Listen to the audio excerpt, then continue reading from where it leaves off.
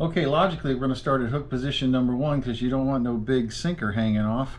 So here's what you do. You pinch, you go through the eye of the hook, you come around once, come over the hook, again, over the hook, pull.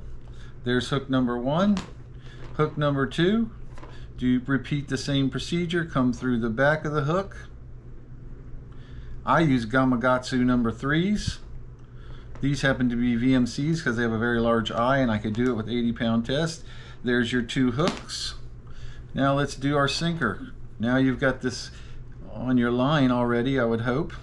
And you're going to go through the hole, through the bottom of the sinker, pull up. Now you have a sinker, hook number 1, and hook number 2.